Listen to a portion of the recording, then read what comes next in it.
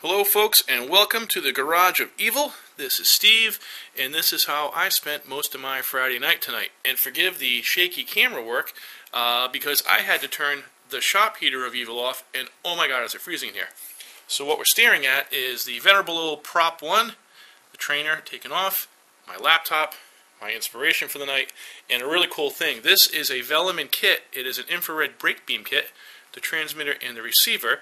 And this is neat. It costs 10 bucks. I'm going to turn them both on here.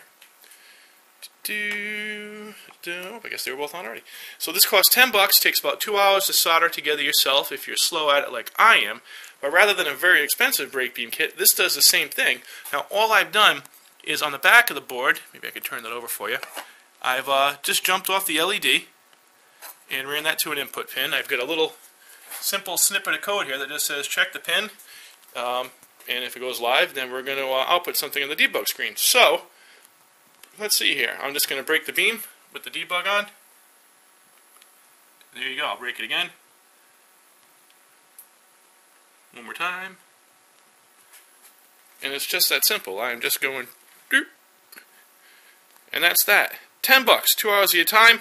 If you already have a Prop1, you've got a sweet brake beam kit that should be good to about 13 feet. Hope you liked it, folks.